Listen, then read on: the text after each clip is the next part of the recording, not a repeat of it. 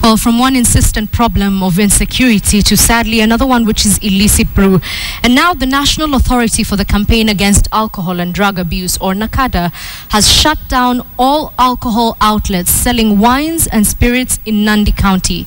Now this came as a death toll from lethal brew in Kapsabet in the last 2 days reached 12. Patrick Amimo has more.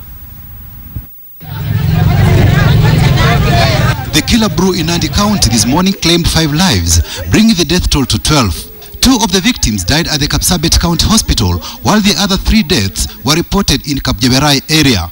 16 people are still admitted at Kapsabet Hospital. Officials of the National Authority for the Campaign Against Alcohol and Drug Abuse, NACADA, visited Nandi County and launched investigations to establish the contents of the killer brew, suspected to have been brought into Nandi County from Uganda. Consequently, all wines and spirits outlets in Nandi County have been shut down indefinitely. It affects doctors, it affects engineers, politicians, and administrators. So we all need to take personal responsibility. We all need to be keen to understand and to be educated about the dangers of this. NACADA will carry out a 1-week mobilization campaign in the 6 sub-counties in Nandi to empower residents with information on how to identify harmful elements in alcohol they consume. Samples of the killer brew have been taken to the government chemist to ascertain the contents. The NACADA boss also instructed district alcohol licensing committees, the county commissioner and the county government to undertake deeper and rapid inspections of bars and liquor operating outlets in a bid to rule out possibilities of fresh poisoning.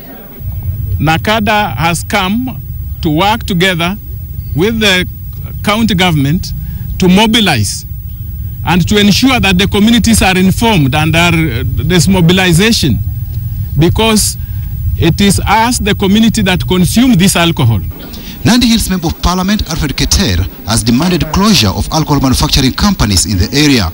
They are continuing losing life. You can hear of reports from Wazingishu County. There were reports from far end of our county, Nandi County, in Olesos and Kapjeberai, and we don't know the extent that this effect has gone. Nandi Governor Cleophas Lagat said the county was considering the idea of setting up a special court to handle issues of licenses for the production and sale of alcohol. Patrick Amimo, KTN, Friday Briefing.